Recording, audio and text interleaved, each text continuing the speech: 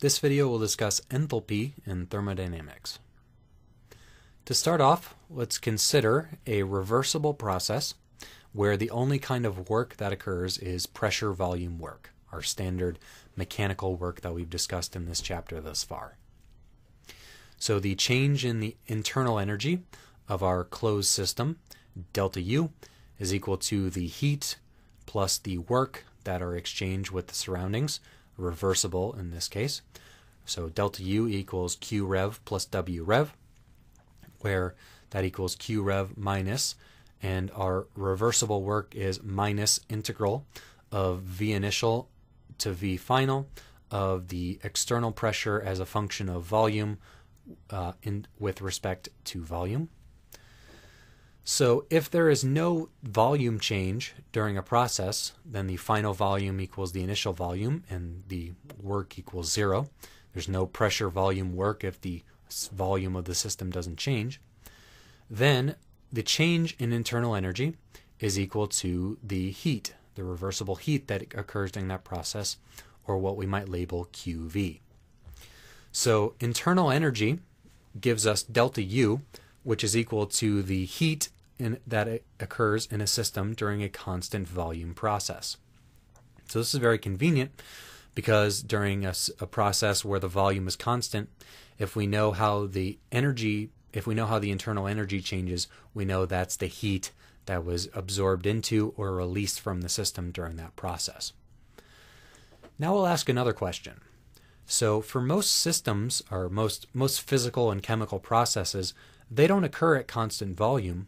What they occur at is constant pressure. If you think about most chemical reactions or most physical processes, they occur in an atmosphere, an Earth's atmosphere, which is approximately 1 bar or 1 atmosphere of pressure. And the pressure doesn't change much during that process. So it's much more useful to us to have a metric for what the heat is during a constant pressure process than what it is for a constant volume process. So we want some thermodynamic state function which tells us what the heat absorbed into or released from the system is during some reversible constant pressure process.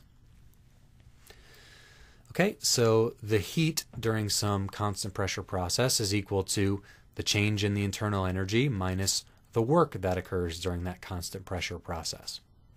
So that's equal to delta U, and then the work that occurs during a constant pressure process is negative external P integrated from initial to final volume of dV. But if the pressure is a constant, then the pressure doesn't depend on V. So if the pressure is a constant, we can factor it out of this integral, and the pressure comes outside here. So we have minus integral there. That becomes a positive. So we get delta U plus P integral from V initial to V final dV.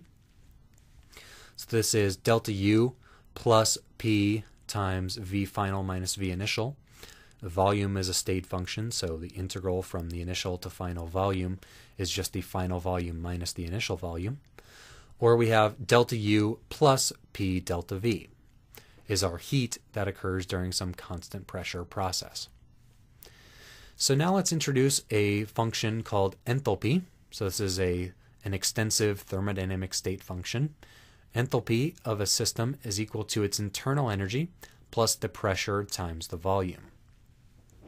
So the infinitesimal, or the change in enthalpy during some small change in the state of the system, dH equals d quantity U plus PV. So that's going to be du plus dPV, and this we use the product rule for this part, so that's PdV plus VdP. And if the pressure is constant, then VdP is 0. So delta H that occurs during some process will be the integral of du plus PdV.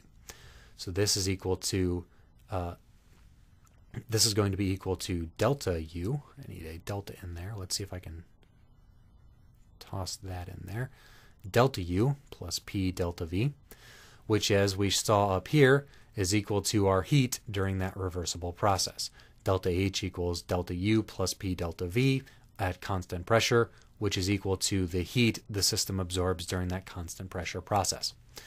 So for reversible processes that occur at constant pressure, our change in enthalpy between the final and initial states is equal to the heat absorbed by the system.